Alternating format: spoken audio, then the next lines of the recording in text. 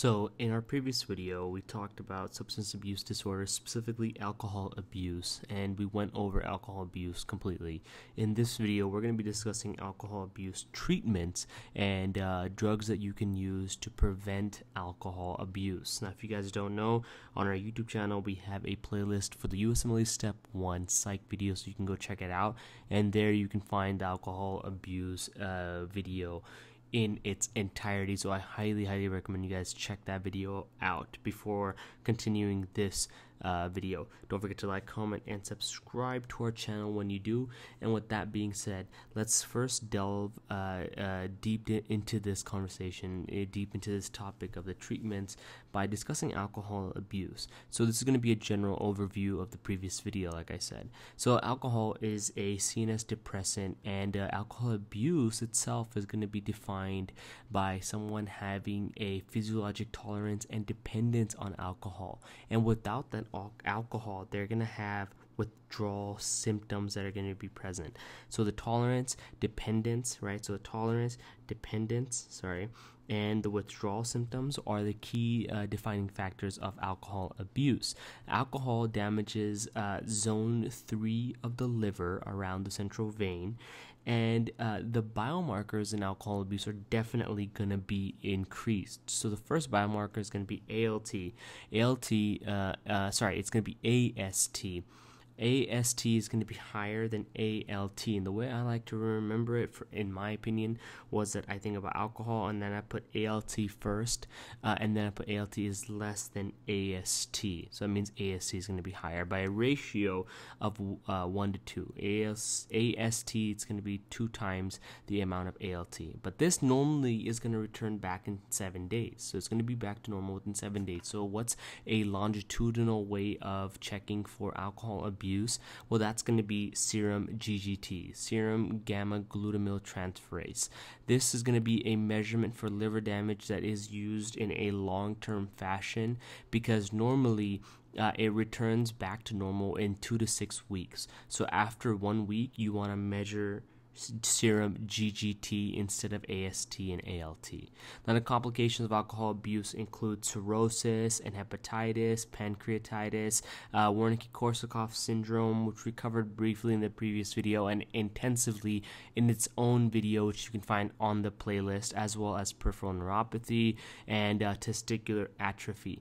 And it can manifest, alcohol abuse can manifest as alcohol poisoning, withdrawal, seizures, as well as hallucinosis, and the feared manifestation, the most dangerous manifestation of alcohol abuse, is delirium tremens. Now, we have talked about detailed ways of preventing delirium tremens in the previous video by using supportive care, benzodiazepines, phenobarbital, and propofol. But in this video, we're going to be talking about preventing alcohol abuse in general, right? What are some longitudinal ways other than cognitive behavioral therapy? So, with that being said, let's talk about the treatments for alcohol abuse. Now, there are several treatments, but mainly we have non-medical and medical treatments. So non-medical treatments is going to be support groups, mainly Alcoholics Anonymous. They're very good at what they do. They're very good at making sure a patient feels comfortable and getting a patient ready to go through the steps of addressing their abuse and their addictive issues and how to treat it in non-medical fashion. So Alcoholics Anonymous is very important.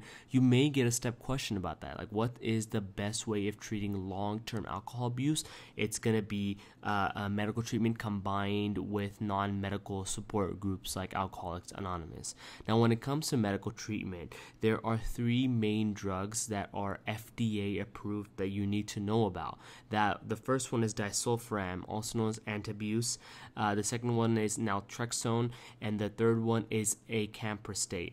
Now, we're going to be talking about all three of these drugs in general, and we're going to talk about combined medical therapy that you can use for alcohol abuse. You definitely need to know these three drugs and how they are used when it comes to alcohol abuse. So let's start with the very first one, disulfiram. Disulfiram is a very commonly used drug to treat alcohol abuse simply because it inhibits aldehyde dehydrogenase. This is what disulfiram is blocking. And because you are inhibiting aldehyde dehydrogenase, you're going to have a buildup of acetaldehyde. Okay, and acetaldehyde is what gives you all of the negative effects of alcohol. So all of the hangover effects. It's going to trigger a catecholamine response. That's what's happening when you have a hangover.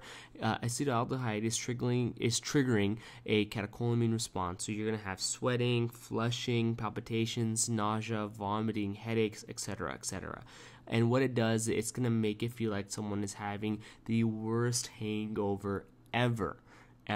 So that's what disulfiram is. That's how it's used. It simply inhibits acetaldehyde and causes, aldehyde dehydrogenase, and it inhibits aldehyde dehydrogenase, and then it causes a buildup of acetaldehyde, which leads to a super bad hangover. So that is the main way of preventing alcohol abuse with disulfiram. Now, the second drug that we're talking about was naltrexone. Naltrexone is a long-acting opioid antagonist. Mainly, it is a mu receptor antagonist. Now, the mechanism for this is not fully understood, but what we do know is it may help reduce relapse to heavy drinking, and it's reported to reduce the positive reinforcing, aka the pleasurable effects of alcohol, and suppressing its cravings by acting as a receptor antagonist. Okay, so that is what naltrexone is. And then finally, we have a camprostate. A camprostate is a drug where we don't really know the full mechanism of action, where it might we might be thinking it modulates the glutaminergic neurotransmission through NMDA. Wow, this is a mouthful. But pretty much what we think is it may activate the glutamate and GABA imbalance associated with chronic alcohol abuse. It may restore that chronic imbalance of GABA and glutamate. Okay, so what it's thought is that a camprostate is used to reduce the negative reinforcement. Now, there is mixed results in supporting the efficacy, and there are very common GI side effects that can occur, but the main thing you need to know about a camprostate is that there is a rare but very serious side effect that can happen, which can include suicidal thoughts and ideation. Patients who take this drug may have a higher risk for suicide. That's definitely something you should know. Now, when it comes to treating someone who has alcohol abuse, along with the non-medical treatments like support groups of Alcoholics Anonymous, etc., you may want to use combination medical treatment to treat the positive and negative effects. So combined treatment sometimes is very helpful for specific patients. And when it comes to it, we're going to be combining naltrexone and a camprostate. Now, the reason why is because they both have different mechanisms of action. That's a very important thing to understand. And both of them are going to target different aspects of alcohol dependence. So naltrexone affects the positive reinforcement, right? The pleasurable effects of drinking alcohol makes you drunk, etc., etc. Now, that's what naltrexone is theoretically seen to reduce. It reduces the risk of heavy drinking if a relapse occurs from disulfiram.